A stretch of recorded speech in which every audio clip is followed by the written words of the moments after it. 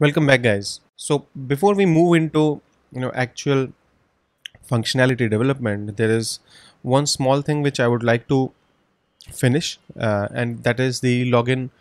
The logout functionality. Once we log in into the dashboard, you will understand that we are storing some of the information in local storage, right? And so when we log out, this should ideally go away. So we will have a link in our menu, something like logout button, and we'll have to handle that. So let's go to our components top menu. Okay, this is where I will add a button called logout. Okay, and okay, so this is an a link which is going to be a problem.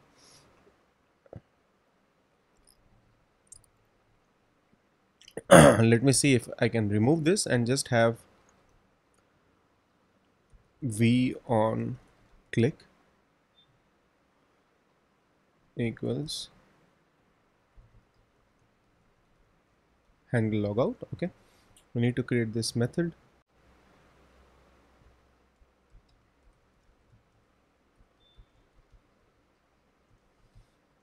Okay, so let's check out if we are able to do that. Go to a console. Let me clear this. And okay, so I don't see a cursor here, which I will later on handle with CSS, but that's fine. So we are getting some uh, event on it.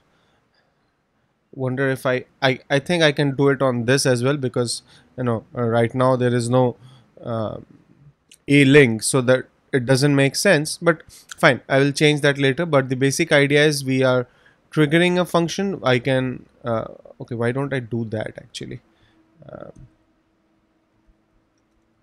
The UI I think will look a little different. Yes. Okay, so yeah, I'll continue with this. I'll just add a cursor class in a tag so that I get that hand icon, the pointer.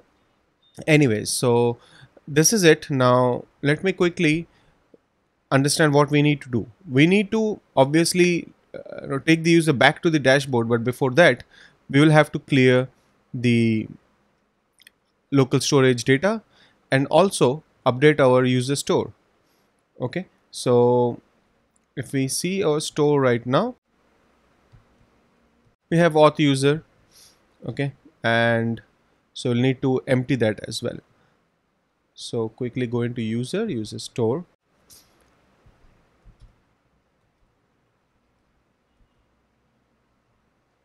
I'll just need the state, and also so we'll just set that back to null. Okay,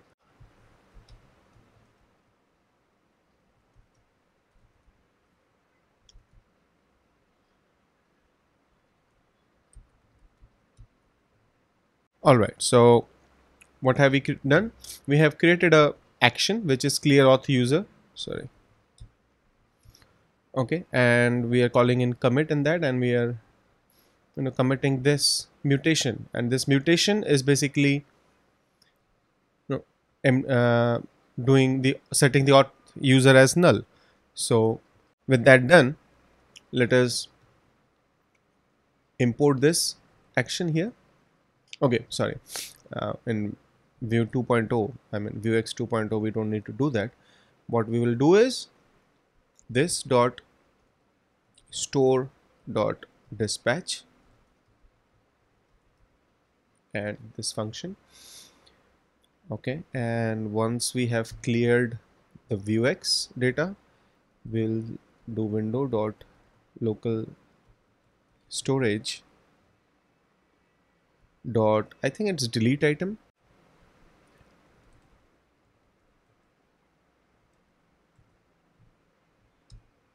Remove item or delete item. Go with this.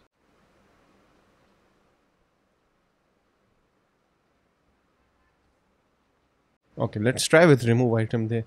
um, I'm not able to remember the exact function, but it's one of the two. So anyways, what is the key? It's auth user. So all right, so the Vuex object is cleared, the local storage item is cleared. Let's save this. Okay, and check out if we are able to clear that. Okay, so this is deleted, and so is our view object, and that's the reason we don't see the menu. Okay, so the only thing remaining is we need to take the user back to the home page or the login page, right? That can be done with this dot router dot push. We'll have the name as, sorry, let's see, the name was home, so home. All right, now this is not going to work. We'll be taken back to the login page. Okay, we hit the login button. Okay, so now we have a user store auth object, which is this. We have our local storage data, and when I click on logout, I'm redirected back to the login page. So yeah, this was one thing which is pending, and I thought of covering it up quickly, and in the next video we will look at creating a small chat application. We will use the pusher service to broadcast events, and we'll handle the front end with Vue.js. Thanks for watching, guys. If you like the videos, do click on the thumbs up icon, and yeah, don't forget to subscribe to my channel.